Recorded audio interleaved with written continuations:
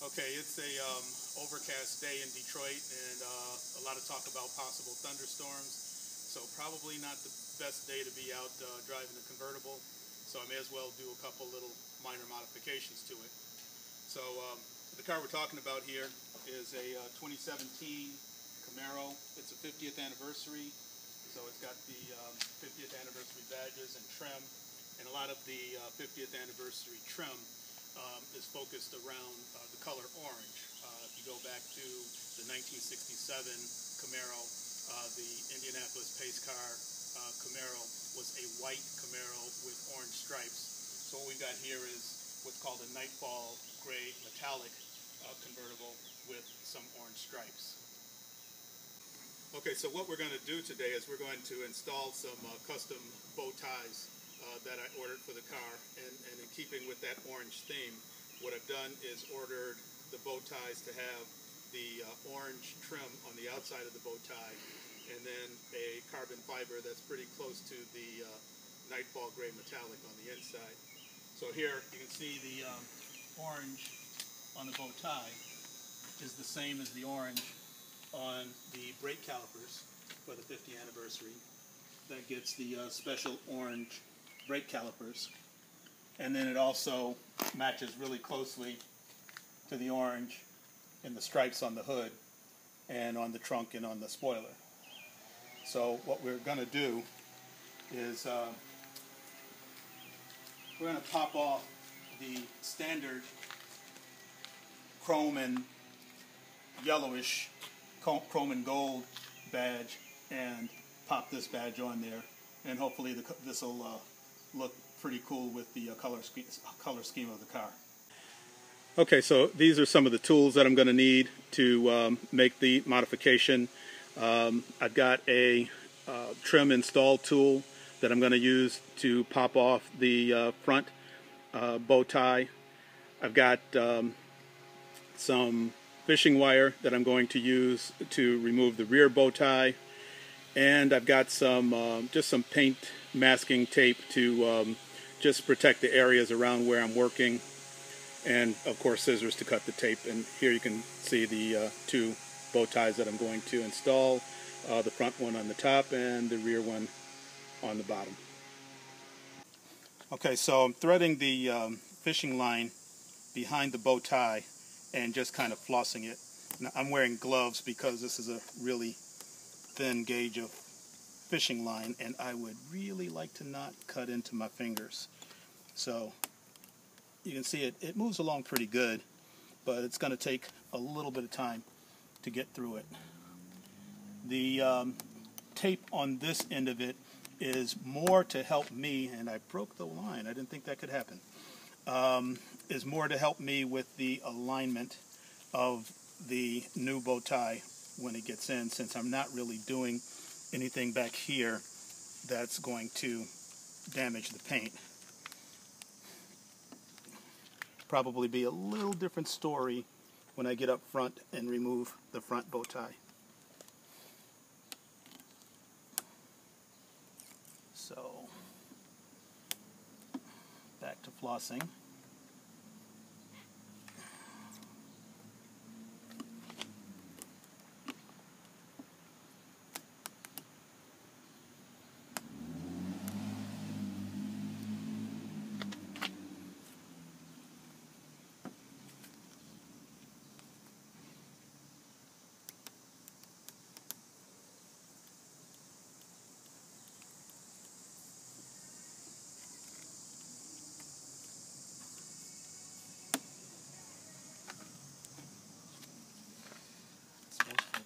Let's see if I can just pull it off.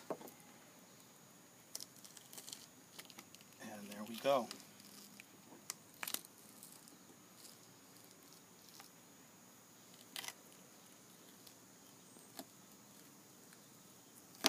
So fairly easy removal of the rear bow tie.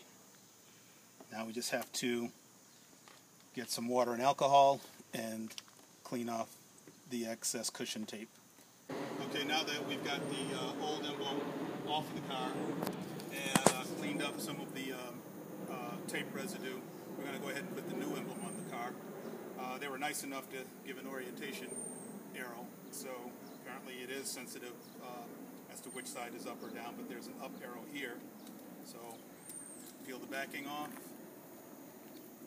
This is where my alignment tape comes in handy, and also the outline from the original bow tie that came off.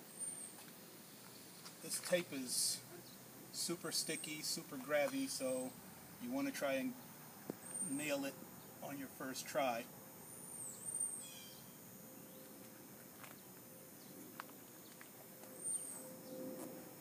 And then add sufficient pressure. Remove tape.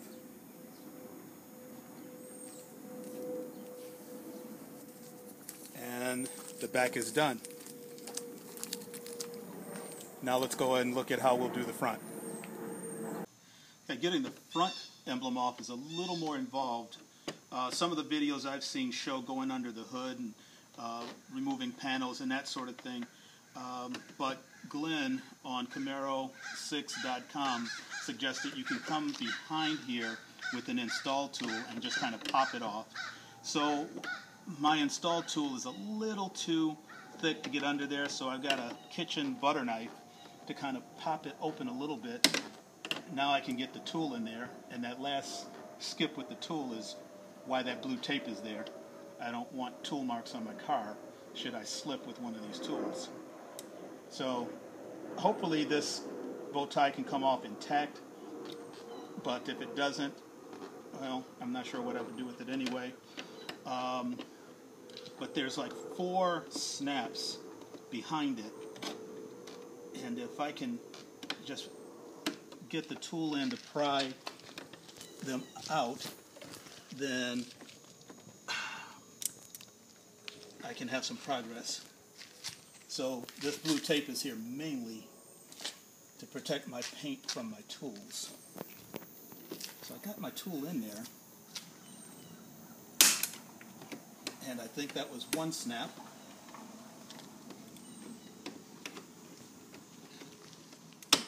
Two.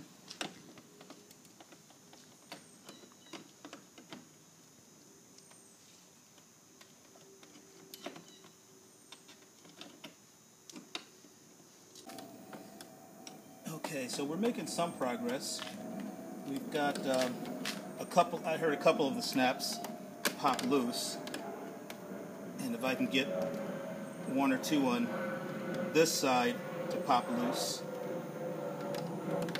then I think we'll be golden.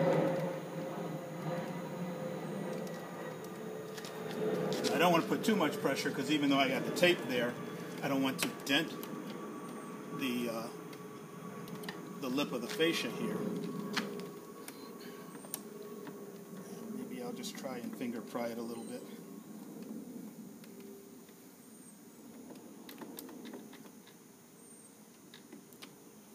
And get the tool back in there.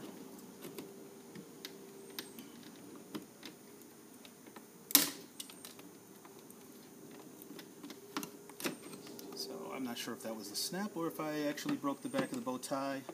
We'll find out in a minute, I think. And bow tie off. And what I did do was apparently I broke off that snap.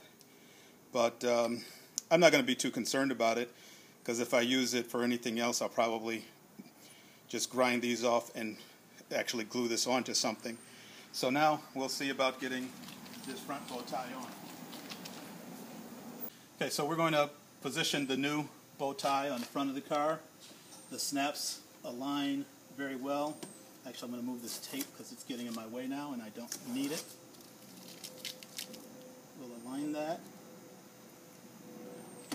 Give it a little pop.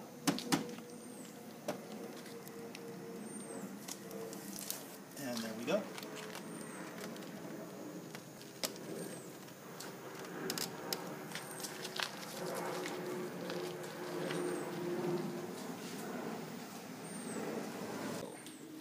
So that's the new front end with the orange and carbon fiber bow tie.